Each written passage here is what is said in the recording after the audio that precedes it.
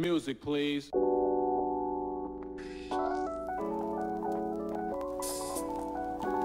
What is evolution?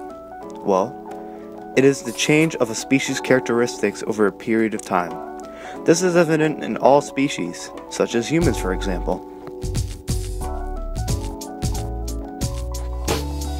Now, how did we end up like we are today? Well, this is because our genes were rapidly changing and developing over time. And when our genes were changing, it was completely altering our ancestors' way of life. But, how did our ancestors look back in the day? Well, let's take a look.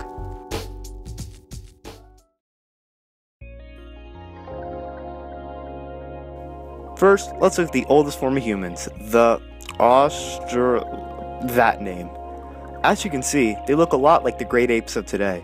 If you look at their feet, you can see that they have a divergent large toe, but scientists still don't know what these feet were used for.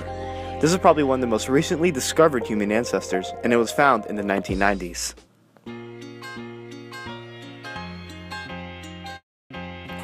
A few million years later, we see the rise of the Australopithecus africanus. As you can see in this picture, their skulls are rounder than our skulls, housing a huge brain with very small teeth. These guys also had really large arms and legs, kind of like the chimps of today.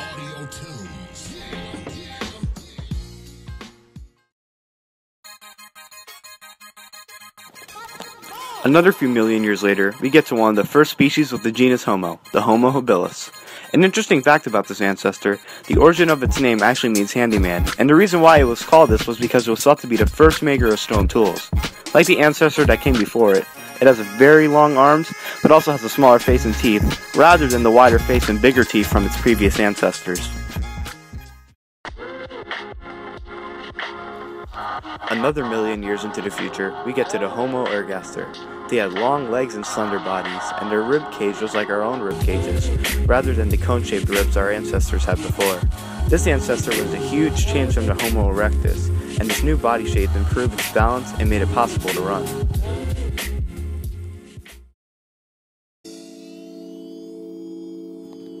Now we get to the Homo heidelbergensis, which lived about only 200,000 years ago. This species had a flatter face than its previous ancestors, and also unlike its previous ancestors, they lived in colder climates, and because of this, they had wider bodies to conserve heat in themselves. They were also the first human species to ever hunt, build shelters, and basically the first species to ever build a society.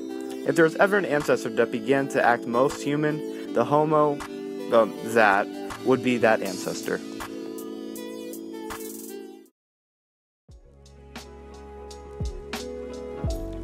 Now, what about the ancestors that never got the chance to evolve?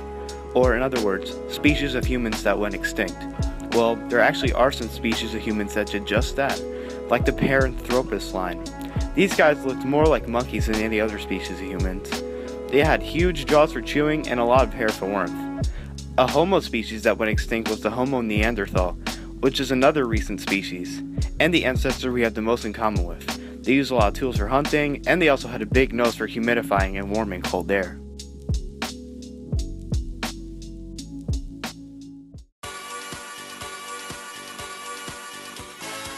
So, how have we grown as a species? Well, evolution isn't just observable by looks.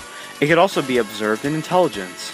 Although it's unfortunately not observable in some people, we can still see how others incorporated ideas from our ancestors to use in modern day life. We created technology to help us throughout our day, we have many ways to communicate, we created different societies and rules to them. We basically are just a more advanced version of our ancestors. So, when you really think about it, we have come a long way from what we used to be.